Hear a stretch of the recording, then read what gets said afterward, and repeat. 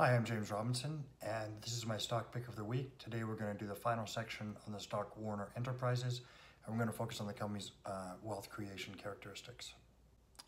In considering a company's wealth creating capacity, I think you have to look at a number of different categories and ways that a company can return wealth to the shareholders. One way clearly is dividends, and we do a whole special section on dividends because I think that that's a really important way of, and it's a direct way of getting money in the shareholders' hands. Another way is through share repurchases.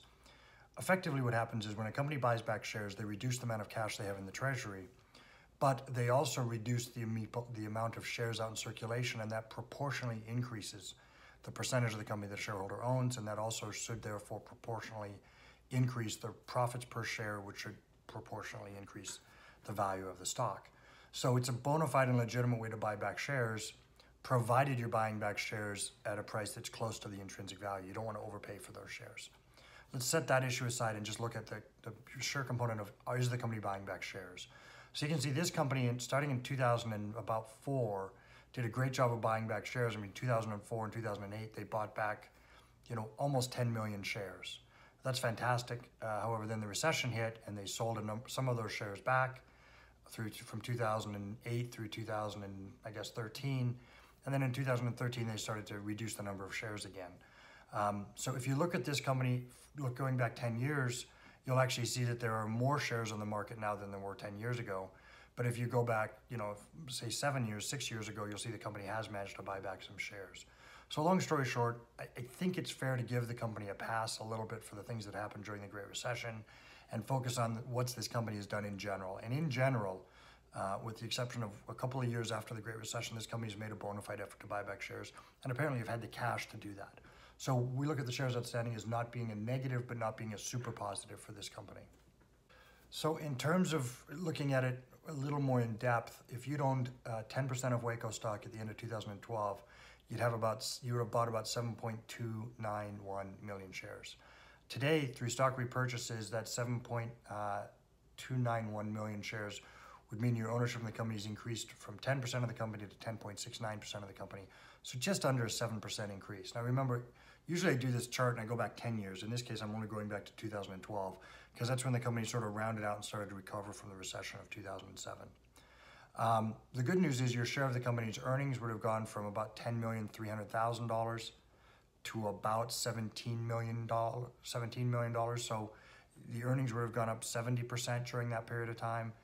And that's in 7 years. Looked at another way, your earnings per share would have gone from $1.41 a share to $2.35 a share.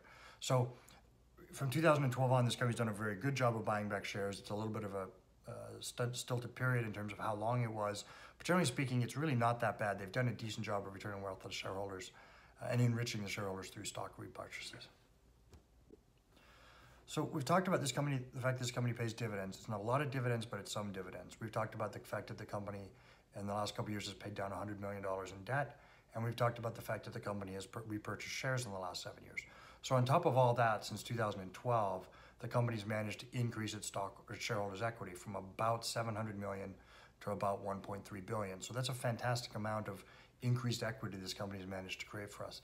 That's a little bit of a nefarious thing because some of that equity is probably in equipment, and that some of that equipment has probably in fact has depreciated faster than the depreciation schedules because it's trucks and those do tend to depreciate. But generally speaking, this company has managed to return wealth to shareholders and increase the value of the company. So that's a very good sign.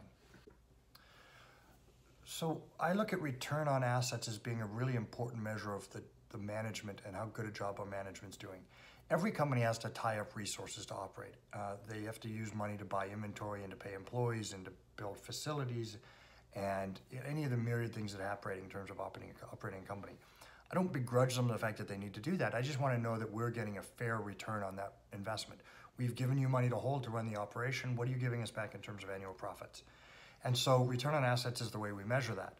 So you can see here that the average company in America, generates some relatively small return on investments. If you're in the top, if you're able to generate 6 or 7% of return on investment, that puts you in the top 25% of all companies. Obviously, anything over 10 or 11%, and you're in the top 10% of companies. So this company is consistently in the top 10% of companies I'm top 25% of companies in terms of generating return on assets. The return on assets is, in the neighborhood of 8% most of the time. The last couple of years, it's been a little bit higher. So we're pretty happy with that. This is a really good company in terms of its ability to use assets efficiently. And what's more important, in this company, that's extremely important because this is a capital-intensive business. They have 10,000, 12,000 trucks, they have 25,000 trailers, and a whole bunch of other equipment and furnitures and fixtures and equipment. And so the fact that they're able to have all those assets and yet return us a good return on assets, I should say, is very, very important. And one of the reasons that I'm interested in this company going forward. Let's talk about the difference between return on assets and return on equities. Equity is a number which is derived by taking the total number of assets and subtracting the total number of debts. And so if you're a company that's very levered up, that has lots and lots of debt, then you will have relatively small equity. And you'll also have relatively significantly higher risk because that debt would create interest payments and could drag the company under in bad times. So you'll find that my companies tend to overperform in terms of return on assets. I place a high value on that, and I place a lower value on return on equity because I don't like debt.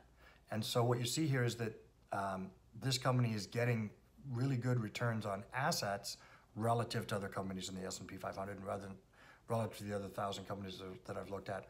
But it's not doing as well relative to those companies in terms of return on equity. And that's because it hasn't levered up its equity results with a bunch of debt. Because it has very little debt, a lot of companies have virtually no equity. And so a little bit of profit with very little equity comes as fantastic return on equity. So I don't put much stock in this, but it is there. It is one of the things that we look at, and so I'm talking about it briefly. More really to compare and contrast why I think return on assets is more important than return on equity. In addition to the amount of assets that a company currently is employing to operate its business, oftentimes the company will need more money on an ongoing basis to run their operations. And so that's called retained earnings. A company generates a certain amount of profit, they take some of that profit, they retain it in the company, and they use it to run their operations. And then what's left they can use to pay dividends or invest in the company or buy back stock or any of a myriad of other things. And so I want to know what the retaining earnings component of a company is. My hope is that over time, the retained earnings is not increasing as quickly as the profits. My hope is that the company has a relatively low demand for cash over time, and that makes the company more desirable because it means it has more money to spin off back to its investors. And so this here, you can see that the company's retained earnings really since 2013 haven't changed very much, and yet the company's profits have gone up significantly faster than that. And so we look at the retained earnings on a year-by-year basis and say this is a company that isn't over excessive in its needs for cash, and that's one of the things that makes it attractive. Just as important to me as the amount of money that the company is retaining is how intelligently is it using that money. What I don't want to do is have them retain a bunch of money, use it stupidly, and that money goes to waste. What I prefer to do is have the company save a ton of money, invest it really, really smart, and really increase the value of my asset over time. And there's no shortcut for really how to do that, but one sort of halfway way of doing it, if somebody gives you at least a sense that I use, is to say, what is the total amount the company's retained in the last 10 years? And how much of the profit's gone up in the last 10 years? And by doing that, I say, okay, so the company's profits went up by this much. Let's assume not much else has changed in the aggregate over those 10 years. So what's the return on the retained earnings? And I like to see a return on retained earnings of about 10%. You can see that this company has done that certainly for the last 3 years and has done it, generally speaking, for most of the last 20 years. It's been real close to 10%, kind of hovering around that number. A couple of times it dropped below that is again during the recession of 2008 and 9. And because those numbers were big, and because this is a 10-year window, a couple of bad years will tend to draw down the results, just like a couple of good years can really pull them up. So this company does a very good job of getting retained on earnings. They especially have done a very good job in the last 3 years, which means the last 3 years combined with the 7 years prior to it, which is combined to make that 10-year number. So very, very happy with this company's return on retained earnings. So we've talked about in the debt side, this company's change in debt. We can see that in the last couple of years, they've paid off about $100 million in debt. We've talked about the increases in cash. So if the company is not paying down debt and not paying dividends, but they're adding cash that creates value for the shareholders in the long term. Companies pay dividends, that money that goes straight to the shareholders. And we've talked about net stock buybacks. Well, if you add all those things up, you come to the orange line, which is cumulative wealth created. And cumulative wealth created over the previous 5 years. I want to try and even that out because there'll be good years and bad years. And you can see that this company has created cumulative wealth to the shareholders of at least $100 million going back to 2002. There have been some really good times when they were doing as much as $700 million over a 5-year period, and other years where it's been less. But long story short, this company's always managed to create additional wealth for the shareholders, and that's one of the reasons why I really like this company. You're going to see this thing dropping from 2011 to 2016. That's because the recession, again, throws into this 5-year average.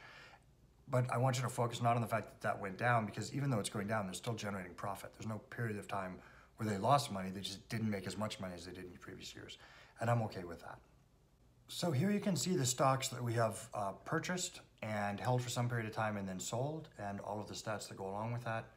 I'm pretty happy with this. I think it's a pretty nice list, considering that most of the stocks, it's more than half of the stocks we've told you to buy, we've sold at a profit since we bought them.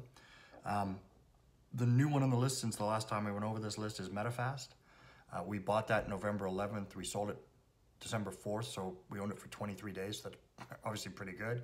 During that period of time, the stock went up 15.8%, but because we owned it for less than a month, that works out to an annualized compounding of 240%. Obviously, not all our investments are going to do that, but this one did. Obviously, the month before that, we had a similar result with Miller Industries. But those are unique circumstances and not what I'm shooting for. What I'm really looking for is to buy solid companies that are going to go up at a solid rate over a reasonable period of time. But if I can get a big, fast, quick hit like this and move on to some other investment, then I'm going to do that. And so that's really what's happening with my closed investments. With my ongoing results, current portfolio, you can see that we added Werner Enterprises to the list. We did that on the 11th of December. We're actually down on that stock a little bit as of now, 0.5%. Nothing really to worry about. We've only owned it for about a week. But the rest of these stocks, you can see they're sort of all there. I think we have 3 stocks that we've got a negative position on. 4 stocks, maybe. Generally speaking, most of our stocks are up, and most of our stocks are up relatively significantly. So pretty happy with the current portfolio and the way that it's growing. I am getting concerned that the market is overbought, and I am finding it harder and harder to find new companies that I want to buy. I'm probably going to do a report on that soon, and what my strategies might be heading into the early part of next year. But for now, I'm happy with the portfolio. We're up about 34% since February 7th, when I first started posting these videos, and that's relative to about 17% for the S&P 500 since February 7th. So pretty happy. If you like this and you want to find out more, please subscribe, hit the like button. Also, if you want to get real-time information when I make trades, buying or selling, you can do that on Twitter. My handle is @RobinsonStocks. Thank you very much for your time.